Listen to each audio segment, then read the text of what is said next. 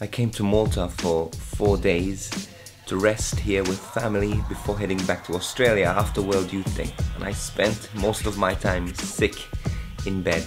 So here's the last push of energy to get out and do something. God has created us with a ridiculous potential to change the lives and the hearts of others.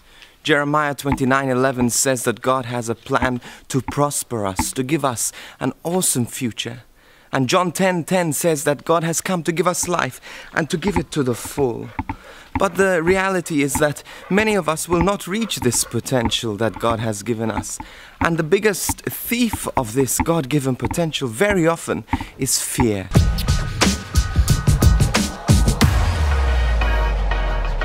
We all experience fear in our lives. Some fears we are aware of, and other fears we might not even realize we have.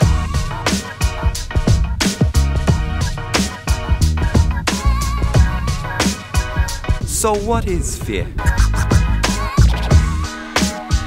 First of all, fear is an unpleasant feeling caused by the perception or the belief that something or someone is dangerous and going to cause us harm or pain.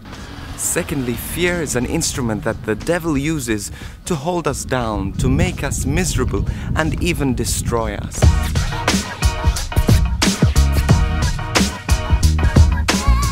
Fear begins with a thought, and then it starts to create emotions that take control of us. These emotions might move us to make foolish actions or even prevent us from doing something that would be good for us.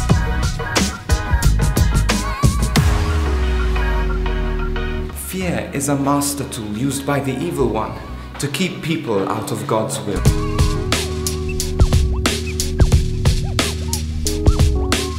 Fear is essentially the opposite of faith.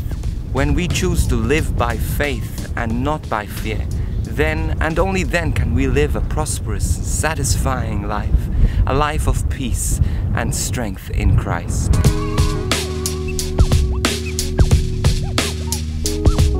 Here are 3 things to do to overcome your fear. Number 1, find a solid and stable ground that does not change when the world around us moves on. People move on, the world changes, circumstances change, people around us die, and we need something solid to stand on when we feel shaken, when we feel fearful.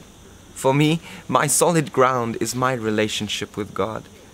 When I am fearful, when I am shaken, I stand upon my relationship with God. I know that God is with me and God is near me no matter what I go through. That the love behind me and beneath me is greater than the task that lies ahead.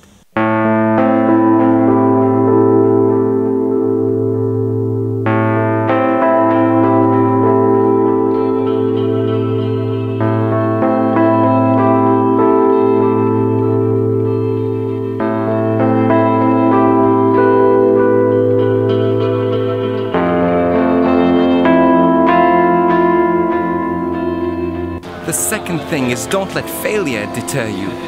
We all fail and we all mess up. The thing is to get back up again stronger and harder than we were before. The very things that we fail in sometimes become our strength.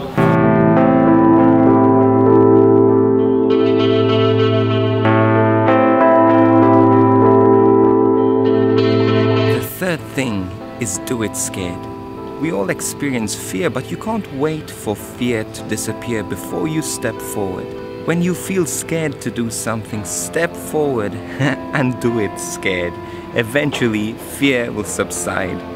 Do not let fear stop you from reaching your God-given potential.